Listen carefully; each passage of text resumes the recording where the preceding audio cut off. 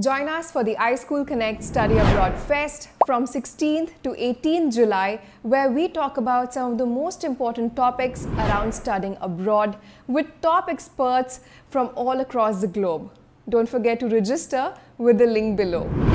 This channel is what studying abroad dreams are made of. Do subscribe and hit the bell icon. Hey guys, welcome back to our channel iSchoolConnect. Like every week, we are back with some really interesting content all around overseas education. Now today I wanted to talk to you about an up-and-coming course that is extremely famous among students who have a background in engineering and are planning to pursue a management degree. Today we will be talking about MEM, which is nothing but an engineering management course. So let's dive straight into it. If you can't decide if you want to pursue an MS or an MBA because you find both of them super interesting, here's a solution. Do your Masters in Engineering Management. What is Masters in Engineering Management? Well, a Masters in Engineering Management is a program designed especially for those students who are interested in both technology and management. The degree is twofold. It provides students with knowledge about all the traditional and emerging technologies and also enables them to acquire leadership roles that focus on technology, like that of a chief tech officer or a project manager. But let's not get ahead of ourselves. It's important to understand the several details about MEM before talking about the possible job opportunities, which we will cover towards the end. What is the difference between an MEM and an MBA? Very important question. There are four major differences between an MEM and MBA. Let's start with eligibility. While an MBA degree can be pursued by graduates from any discipline, an MEM course requires you to have technical knowledge beforehand. Therefore, MEM programs are mainly for engineering, mathematics, and science graduates. Next, let's talk about curriculum. The syllabus of an MBA course comprises of a variety of subjects including ethics, analytics, market research, and sometimes even operations management. This is not the case with an MEM, where students can learn not only about general subjects taught in an MBA, but also cover subjects like system architecture, risk operation analysis, development management, and so much more.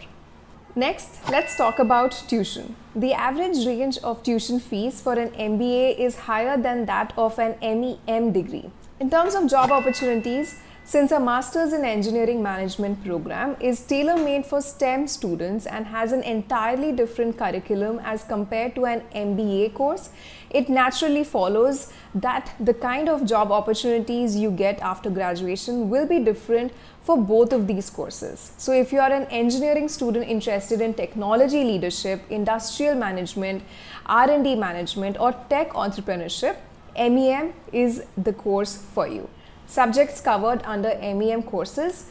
Well, as we've discussed already, the curriculum for Masters in Engineering Management courses is quite different from other management courses. It focuses on a bunch of engineering aspects such as engineering, maths, technology, and management. But exactly what kind of subjects will you be studying in college? Well, here's the entire list. Take a look at a couple of these subjects. These are pretty much what you will be covering while you are studying MEM at school. It is important to note that even though there's a lot of theory you might have to study, MEM programs make internships compulsory. You get hands-on practical experience and opportunities to grow by implementing what you have learned in the classroom. Another benefit of such opportunities is that it gives you a chance to establish yourself and grow your network. But how long do you have to do that? The duration of the degree is also an important factor to remember. A Masters in Engineering Management can be pursued in many ways. You can attend your lectures on campus full-time. Such courses last anywhere around 12 to 24 months and often include an internship as part of the curriculum.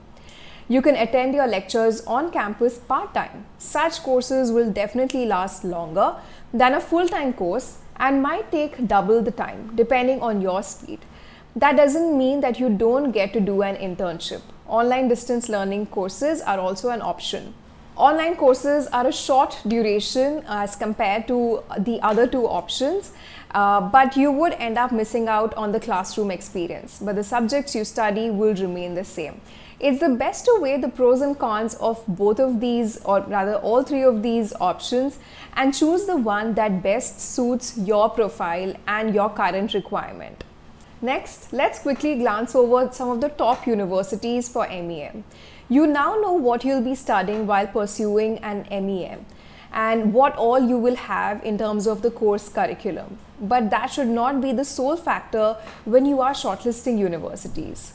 So keeping various parameters in mind, we've put together a list of universities and colleges which you should be considering if you are planning to pursue an MEM. Here's all of those different institutes on the screen that you can go ahead and check out on our platform iSchoolConnect. I'll make sure that the details to the platform and the links to all of these institutions, at least most of them, would be clearly mentioned in the description area. Now moving on to one of the most important questions about MEM that you might have, and that is the cost of studying MEM. The overall range for a Master's in Engineering Management is around $29,460 to $70,920. And to that, of course, you will add the various other miscellaneous expenses such as cost of living, food, transportation, and so many other things which any student would incur while they are studying. Next, let's talk about job opportunities. So when it comes to job opportunities after graduation, after you complete your degree in MEM, an infinite number of opportunity windows will open for you. You could be so many different things, but here are a few of them. You could be a project manager, an operations manager, system analyst, technical manager. Now, if you're wondering what your average salary would be, we're looking at anywhere around $65,000 to $90,000 per annum. Now finally, to get everything started, if you're wondering how you can apply for a Master's in Engineering Management, apart from all the other basic requirements that you would have to have, if you're looking for those basic application requirements, you can head over to the blog on this particular topic. I'll again mention it in the description. You can look at the entire checklist. But there are two additional requirements that I thought you should know about, and that is, you should have a work experience of anywhere between 2 to 5 years or maybe even more, and you should have a knowledge of the subjects that you are planning to pursue. These are a few things that are added requirements when it comes to MEM. Of course, heading over to the eligibility section of the certain university and the course that you're looking at applying to will obviously make things a lot more clearer for you.